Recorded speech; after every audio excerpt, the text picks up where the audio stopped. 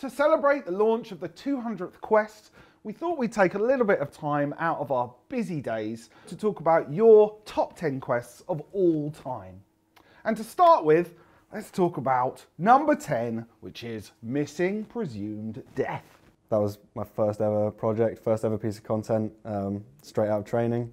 And yeah, it was I had to kick off the 6th age basically after lead on from the World Wakes. And to me, as a person that was new to the games industry pretty much, just done training straight out, I was like, okay. Seeing Sliske in Missing Presumed Death as a much more developed character, I had kind of a vested interest, and then playing through I was like, oh, is it going to be good? But then it was how I would imagine Sliske to be, so that was really cool. I think I was definitely aware that you'd sort of made Sliske a popular character in the World Wakes, and I was like, right, I've got to do this right. The whole kind of quest was a pretty cool experience in terms of it's starting off in a very small kind of way. What's going on? Why are these people dead? Because we didn't want to reveal that it was about the gods from the start, so that's why the whole beginning of it was trying to sort of mask that. And then suddenly you turn up at this, the Empyrean Citadel, and you've got all these important characters there, and the gods are inside, and that was us basically trying to be bam, look at all this, and make people be like, oh my god. The two main things I enjoyed about it were that you really nailed the character of Ictharin. He came across really well as a hero god, but also definitely the voice actor for Sliske, just spot on. And it's helped to inform the character as he's been developed further as well. I know. Sometimes I impress even myself. Right, number 9, Dragon Slayer. Proper old school quest there, right? Free to play, something that meant a lot to all of us as noobs. A lot of people probably quite young when they did this quest. It's a really, really old quest back in the day. Yeah. You get your 34 quest points. You already feel like a badass because you've got into the Champions Guild. Start the quest, and then you kind of aspire to kill Elvark, the poor dragon, killed by everybody. Gotta get that rune plate, right? But you aspire to it. You're a noob, you're wearing your full rune, you've got your adamant plate body on, and then you feel like you complete it, you've done it, you've completed the free-to-play quest set, and you like everybody else. You get to put your rune plate body on for the first time. You waste your money and buy it off the dude for 80k. But you get scanned, but you want it quickly and you want it fast. So yeah, I think Dragon Slayer especially, an ultimate quest, an all-time favourite. Oh. Nailed it. It's the first big bit of sort of globe trotting you get to do as well, isn't it? Really, it's quite limited to start with, obviously, and then you just going around the world on boats and to this island where there's things to kill. It's awesome. Yeah, it's weird, isn't it? Crendor, that's pretty much the only purpose it had in the game. And actually, when we rewrote the quest, Crendor had a bit more identity. The idea of Elvarg ruling the skies and toasting all the boats, and it's pretty full-on stuff, really. It's quite an epic. It was our most epic story, I think, in the early days, wasn't it? But it was also probably one of the earliest places that we were seeding ideas like the Stone of Jazz, these really big story ideas that we had even back then. Number 8 is Dishonor Amongst Thieves. I think that was another challenging one in that I was sort of given the brief to do a big heist quest with a team of roster of all these major characters. So first off, picking them and getting the players to vote on them, which obviously saw the introduction of Nomad. Put them in a poll and everyone's like, oh my god, and just landslide vote to win it. And then obviously we've had people sort of getting involved with the costumes of Nomad and stuff like that as well, and just everyone's been loving his return. I think it was also cool to see Jared, the werewolf, because we haven't really done very much with werewolves, and kind of seeing him as a major part as well was really exciting, I think, and nice for people because there's quite a lot of interest for werewolves, and we kind of haven't fulfilled it so far, I think. It's nice to do something interesting with Zamorak's character as well, right? Yeah, I mean, back in the day here, there was just a name, he's the evil god, Saradomin's the good god. Very simplistic and one-dimensional, but I love all the stuff we've been doing with the 6th Age in fleshing out these characters and giving them more balanced personalities. Zamorak was missing that, I think, and this quest has really brought him more to life and explained a bit more about who he is. Okay, should we move on? So number 7 is a Recipe for Disaster, which was weirdly enough our 100th quest. Our first attempt at a kind of multi-layered, multi-chaptered quest, all released in one go, all with different kind of requirements, which is kind of very similar to what we've done with the 200th quest, and all kind of culminating in this weird experience with this crazy mage who uses food to do magic. It's about as RuneScape as it comes, really, Yeah, isn't it? yeah, It's sort I of- think so. Fighting a giant animated Christmas pudding, you know, that's some pretty crazy stuff right there, right? I think it kind of harks back to what you say about having individual developer stamps on things. Yeah. The way you've all of those sub-quests were made by different developers, and each one of them has their own voice in that quest. Is a really nice touch, I thought. Certainly the 200th quest, I feel, is a spiritual successor to the 100th quest. Certainly taking the mickey, but in a kind of light-hearted, Yes. just celebrating quest, really. Yeah. Just harking back to the past and bringing those memories back. Number 6, it's the Branches of Darkmire. Anna, all yours. It was my first big project. It was pretty swiftly after I joined, and I kind of fought for it because I was really interested in the series. Yep. And obviously Titan was like leaving it, and everyone really loved him and loved the series, Yep. and it was a lot of pressure kind of taking it on. I think one of the main things I really liked about it was developing the character Vaneskula, Yes. because so far she hadn't really done that much. Kind of hinted she was quite interesting, but like there wasn't really much to her. And kind of bringing her in and making kind of a stronger character out of her was really cool. You have this sort of choice as well, as I remember, of how much you sort of get into the vampire role, whether you're going to start randomly slaughtering people and things like that as well, which is always fun. A lot of the things that Branches brought into the series that we want to continue forward are those tough choices. How much you kind of get into that vampire role and how much you kind of have to give up of humanity, like the really dark edges. So I think that's, for me at least, the really great thing that Branches brought to the game. So we're going to see more of that then? I'm not saying anything. Almost a teaser. Almost a teaser. All right, number 5 is Plague's End, the quest that you needed to complete in order to access Privdinas, the elf city, and the culmination of 10 years worth of storytelling. There was a lot to kind of bring into that quest, a lot of story threads that the Elf series has left dangling. And John A. did a fantastic job bringing all of those elements together and setting up the city as well. I mean, it was a big ask, but did a grand job of it. I want to just bring up the unicorn in Underground Pass, because at the start of it, when you kill the unicorn. Do you know that moment where you're at the top, you got the boulder, and you just push it off, and then you kill the unicorn in Underground Pass? Underground Pass. You know, Don't even think about it, do you? You just push it. You It's just like, like, fine. kill the unicorn. There we go. Like that's at the very, very, very beginning of the quest. I have to say, I was surprised that Underground Pass wasn't on the list, actually. A bit of a spoiler known for the ones in the future, but I was surprised that Underground Pass wasn't there, because for years that was I remember when we converted from Classic to RS2, that was the one that everyone was excited about, like how are you going to do it, what's it going to look like. Number 4 is Fate of the Gods.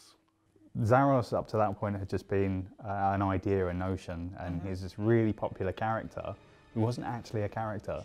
So being given the chance to bring him to life and have him live up to and hopefully exceed kind of player expectations was really, it's like my favourite moment at the company. Well, it wasn't just Zaros though, was it? You know, you've got Elder Gods, you've got all sorts of stuff going on there, some pretty big stuff. It wasn't enough bringing Zaros back. We snuck a bit of Seren in there, just dropped an Elder God in as well, and like the end of the universe too. We can't forget though the way in which Zaros gets his armor at the end, where it flies on. It's just that for me, that's one of my favourite parts of it. Just We toned that down a lot. I gave a lot of feedback on that, yeah. Ultimately, you get the shard of Zaros as well, so you're going to get to talk to him again, and you get to continue to talk to him, and there's going to be more in the storyline I got a lot at some point. So. I got a lot of stick from that, from our QA team. Just Zaros giving you a little part of himself. Right. We were joking, like internally we were referring to the quest as 50 Shades of Purple. Nice. I can't wait to see the moment where Zaros and Zamorak meet again. That's just going to be incredible. That will be an epic cutscene. I will fight whoever wants to do that, to be able to write that Let's go, dialogue. Steve, me and you. Throw down.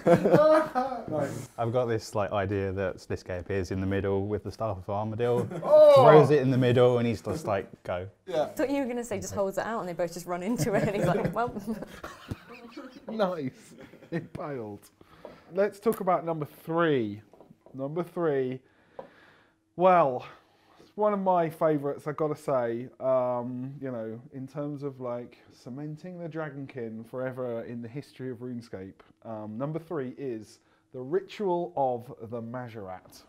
And at the time when we launched it, we had 2 or 3 quests all come out at the same kind of time, culminating in the Ritual of Majorat. Actually, you know, working with the Majorat, working out what's going on, and watching them, you know, rejuvenate and come back to life with that killer cutscene right at the end. That's great when you just see them all team up, and it's not like one of them does they all literally like chuck in between them and slam him on the floor, and it's just like, oh, that was badass. It's almost like WWE, you know, do you know what I mean? It's like orchestrated, like 3-person attack. It was proper brutal. Like at the time, I was amazed the graphics guys had managed to do something like that, because it was quite intense. Like it was right at the top of what we were capable of doing right then. And it's always nice looking back at quests and seeing how our technologies have improved and the new kind of toys we get to play with these days. Part of the quest I remember is running. Do you know when you're running through the jungle and the right. flaming rocks landing? I remember that. And at the point that it came out, obviously on release, everyone's trying to do it. Loads of people trying to do it first. Like people hiding behind trees. Like all your friends are dying, and like they're like, you know, you're on comms with them on Skype or something. They're like, no, and you're like, haha. Like you get to pass them at a part of the quest, like just camping out behind a tree. Is he called Certain Death? Certain Death. Certain Death. Yeah, it was great. It was just hanging around at the front, got nuked by a fireball. There's something about that quest as well. Like at the very end, you've got Susuke, and it's something I can't remember his exact line, but he says something which, when we were making the World Wakes, we were like, yeah, he's the interesting character. Like it was that line just at the very end. We were like, oh, we should. He tries to turn you into one of his it's Barrow Whites, that's right, because he gets Acrosade, doesn't he? Which like heroically throws. Yeah, it's like he was after you, which is why we were like, oh, okay. Like I'm going to add you to my collection or something like that. Yeah. Number 2, almost at the top spot. So close, yet so far. Number 2 is the World Wakes. Getting the Core Aimsters project, I think it's from Mod Osborne, and it was basically like, yeah, we're going to kill Gothics. And it was like, oh, okay, no pressure at all. Like, you know, it's only the entire storyline so far of like the edicts and stuff like that. Yep. It's like, never mind about all that, we'll just kill him. It's like, great, this is going to go well. We needed that drama though to kick off like the beginning of the 6th stage. We wanted that kind of that turmoil, the concept of the gods coming back and fighting over the earth that all our players move around on. We wanted that drama. It felt good, right? No, see, this is what I was gonna. It was really weird. When I started, I didn't particularly like Gothics. And during the quest, I actually started to feel really sorry for him. Mm-hmm. So when I was writing the actual trying to kill him, I was like, I felt really sad doing it. I really liked that kind of bringing all of the characters together, like big characters, so like Nex or the Majorat, and like, I think we hadn't really done that much before.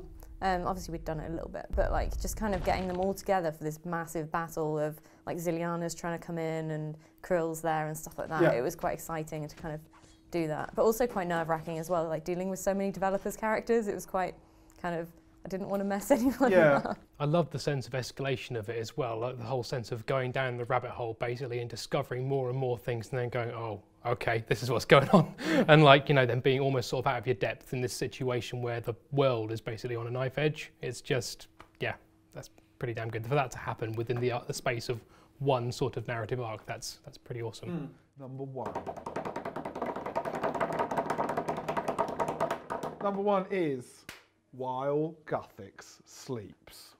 Probably the most epic piece of content that we had ever launched at that point in time. The longest development period that we've ever had for any single individual quest.